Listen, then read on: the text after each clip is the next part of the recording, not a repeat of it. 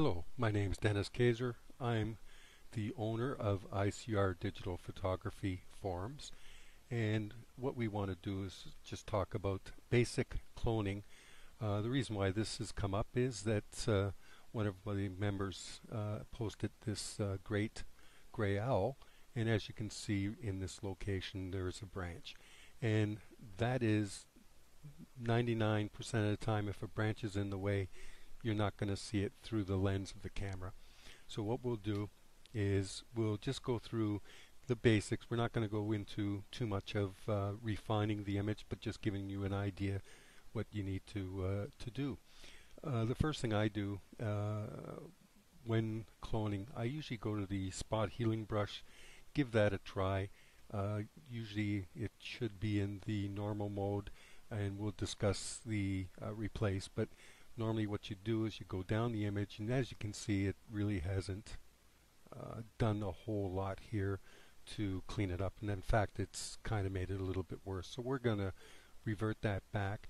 In this case, we'll need to go to the clone tool, but before we do, the spot healing brush works on small branches that may cover the bird and get rid of the parts that you don't want. So we're going to go to the cloning tool, and what we'll do first is we're going to try to fix and add more of this feather detail into here. It's going to be a little bit difficult to do because there's not much room to work with and to cover this area. So basically what we're going to do is get the brush size big enough that it covers this area, and we might try that. And what you want to do is line up your feathers. If you're off, you'll see it. So you try to line them up the best you can. A couple of good clicks, and maybe another set. And what I like to do is just sort of make the brush small and just come down and sort of just add that to it. It's not 100%, and you can see in this area right here, but we'll fix that up when we go along. The next thing I do is you see this line going across, and what I like to do is pick a spot here or here and then work down and then move, pick the spot, and so on and so forth. So we're going to start from this side here, increase the brush size. We're going to right click, and then what we'll do is just come up a little bit and just add some cloning. And as you can see, it's repetitive in 3 spots, and what we'll do is maybe just pick a little slightly different spot and to cover that up, and maybe we'll do the same with that. Just you don't have to overdo it, but just enough. And then we're going to, maybe what we'll do is we'll take this side here just above there and bring that down a bit and see how that covers. It looks pretty good. Maybe just this little spot here will, and then maybe here we'll just move that over just to, so that worked out good. So then now we go to the next area, just move up, line things up if you can, and keep moving along, and eventually it gets done to the way you like it.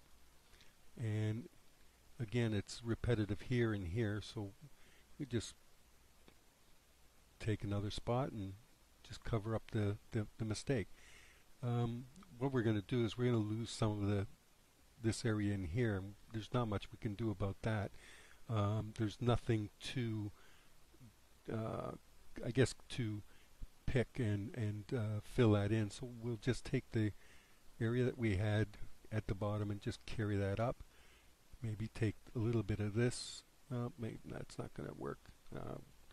We'll just have to take more of this area here, just sort of fill that in, and I don't care for this a whole lot, so we'll just do that.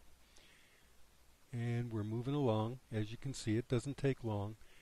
As I mentioned, that it's something that you need to spend some time at in order to get it done right. If you tend to hurry it up, it'll give you that look. But I'm just, as I mentioned, just trying to give you a idea how this is all going to turn out. And we're going to add some there. We're going to take some of these feathers from this area. Maybe we can make that a little bit bigger and try to fill in that void there and come down this way a bit. Take the branch that the owl is on, and what we'll do is pick a point, and you left click on your mouse and you line it up. You can see it's not lined. What you do is if you line it up, it'll look pretty good. It'll be hard to tell that you've actually cloned it, and that's the beauty of this. And that doesn't look too bad, but what we could do is just bring the feathers here a little bit down, and so far it's not 100% as I've said, but it's close. Then we're going to take this area here and move over here so that we get some of that detail back into the feathers, as it's being lost due to that branch. So we're going to just click away, and if you need to, you can take another point just to make some corrections.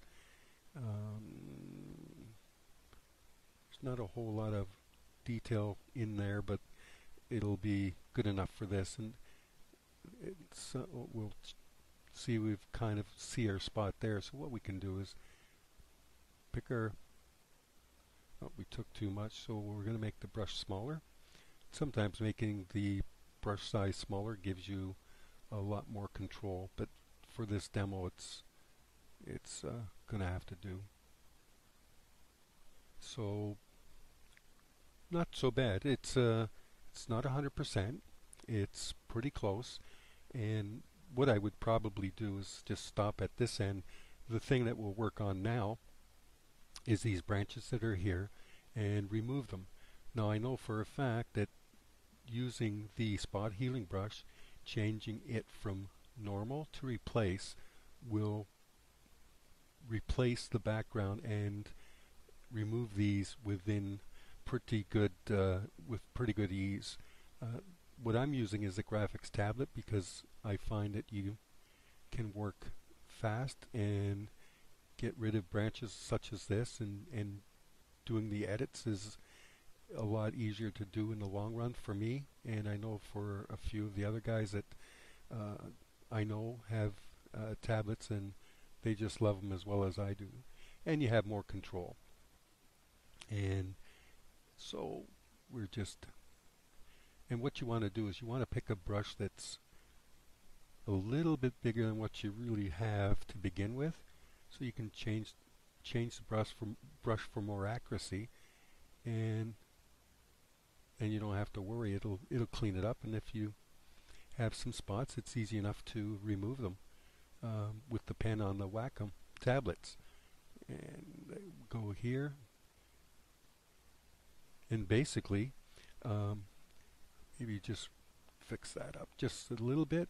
And what I do from here is, because we've done a lot of cloning along the bird, what I'd like to do is just add some extra contrast. What that'll do is basically hide some of your imperfections that you've done, and I'll show you. So we're going to run Color Effects Pro 4, and here's your added contrast with the current settings I had prior, and it's covered it up pretty good, although maybe here could be fixed. So we're going to turn off the contrast, turn it back on, and you can see a big difference. And right there, adding more contrast. If you didn't look too close, you wouldn't tell it was cloned. Sometimes spending the time with the overall image and not hurrying it, rushing it, you can really cover up a branch and remove it. And it's not just for bird photography. You can use this for anything. If you do landscapes, there's a wire that's going across a building or across a tree into another building, but you want to get rid of it, you can use that spot healing brush bang, it's out of the way. There's a lot of uses for the clone and the spot healing brush. They're the two favorites that I like to use, and especially with the spot healing brush, if you change it from normal mode to the replace, you'll find that sometimes the normal mode works, and just go here, and then if you go to the replace will work much better. It's a two-way street on that one, but I find that if I use the normal first and then and if it doesn't work the way I want, then I'll use the replace, and I usually find that that works really well. This image is a great gray owl, and I was kindly enough to get permission to use it for this demo. Again, my name is Dennis Kaczor from ICUR Digital Photographers. Thank you. Hope you enjoyed this.